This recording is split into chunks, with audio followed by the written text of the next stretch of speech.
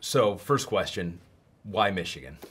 Michigan was the spot, was the choice because just Juwan, everything that Juwan embodied, everything that the program embodied, and the support staff, coaching staff, all guys that I previously known from, taking a visit there back in my senior year of high school, and gaining a relationship with them along the way. Coach Sadi, Coach Jay, Coach Howard, and Coach Phil, four great coaches who knows a lot about the game of basketball and that I can learn from. And I'm excited, and I have been excited to be able to learn from them and continue to learn from them. Chicago connection, you and Juwan. What was it about that connection for you guys? Oh, man, it was strong, and it was also a strong reason of why I actually joined Michigan.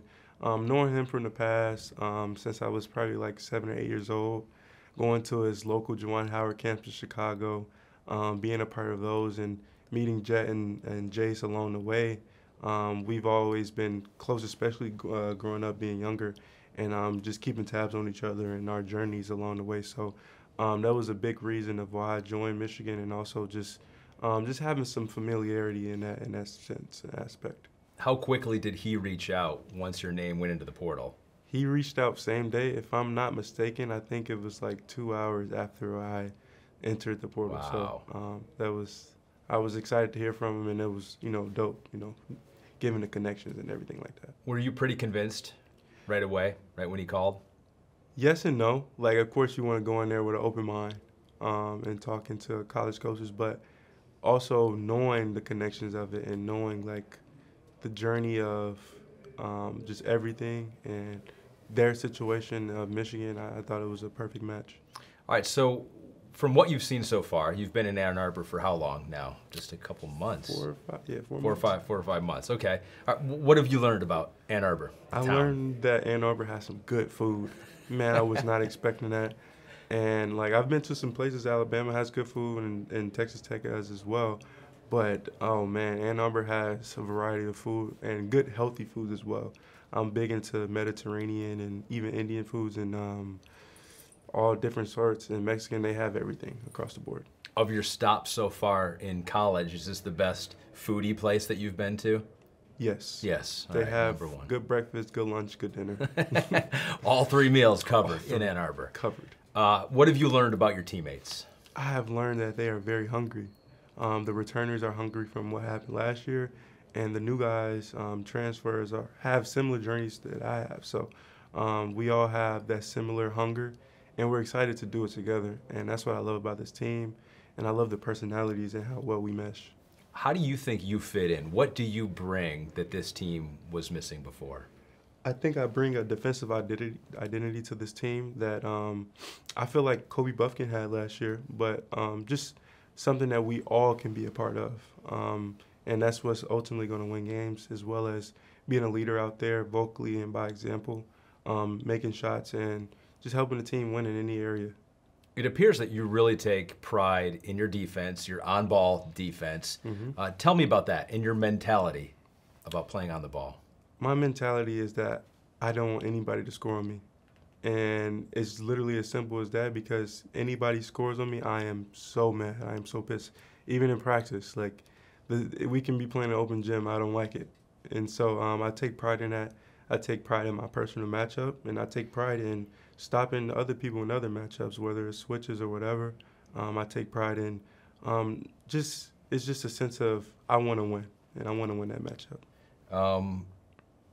Your mom is a TV star, or was?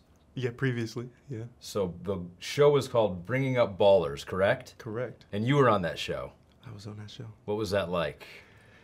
Man, being on that show, it was fun because it helped me experience that type of lifestyle at a young age. When it came to the cameras, it helped me with my speaking and being able to speak to people and being able to articulate myself. That was a huge part of it. And then with my mom, it was fun to see her, being in that limelight. And she desired to, be in that, and she kind of manifested that 5 years prior. So I thought that was dope. And seeing just the whole reality scene it gives me a different perspective on reality shows that I watch, you know, to this day. So I thought that was cool. Are there a few people that come up to you and say, hey, you're the guy from TV, and not knowing that you're, you know, playing now for the University of Michigan coming up? Thankfully not. Yeah. I like to be recognized for who I am, so that's dope. Good, good. You know, you've had some experience in the SEC now. You've had some experience in the Big 12, and now you're going to have experience in the Big 10. From the outside looking in, like, what is the different style of play in the Big 10 as opposed to the conferences that you're familiar with so far? Outside looking in, I think it's like a mix of SEC and Big 12 in a way. It's, you know, kind of grinded out, and it's a lot of gritty teams in this conference.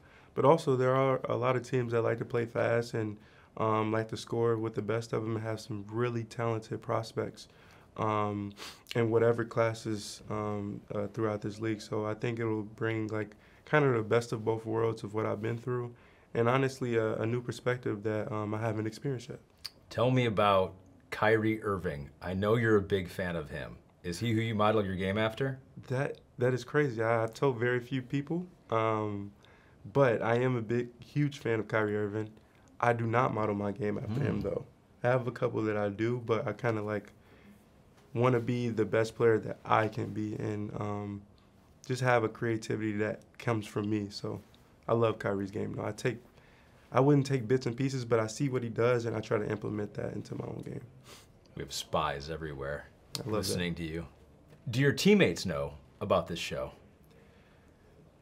About bringing up ballers? They Yes. do not know about bringing up ballers. At least I don't think they do. They haven't brought it up. I think the only person that might know is Jace, and that's just because he previously known me from years before. So they haven't brought it up to me, and I'm glad. So if one of them suggested to have a viewing party as a team to watch the show together, you would be against that idea? 100% against it. Just because it was my younger self. I'm not trying to hear the squeaky voice. It was dope when it happened, though. But you're past that now. I am past that. Yeah. We are on to bigger and better things.